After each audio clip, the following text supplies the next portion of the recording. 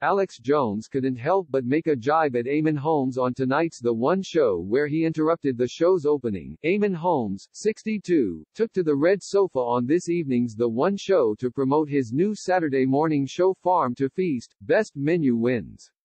However, his introduction did not go to plan. After he interrupted host Alex Jones, 45, as she opened up the show, Alex was joined by McFly's Harry Judd for presenting this evening's program,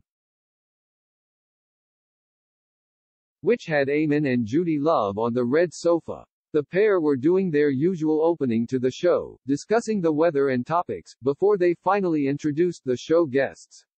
Alex showed webcams of Bognor Regis, Ballycastle, Llangrannog and Loch Ness to show the warm weather around the country.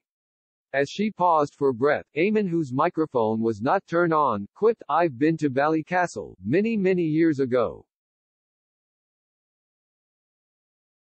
That's where we went on holiday." As he continued to speak, his microphone was turned on and the camera panned to him and Judy.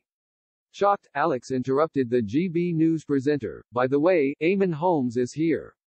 The studio burst into hysterics as the camera panned back to the pair on the sofa, with the veteran broadcaster waving to the camera.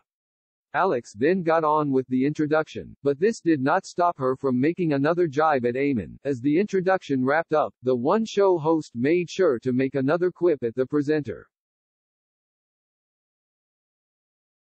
She smirked, "Well, we know now who is on the sofa tonight.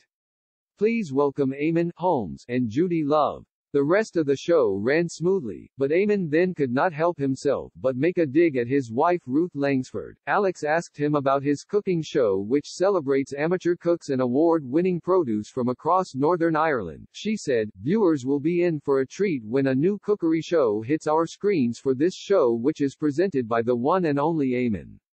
It's already gone down a storm in Northern Ireland and now the whole country gets to watch it." Eamonn then confessed a home truth about his wife and Loose Women host, shocking the studio.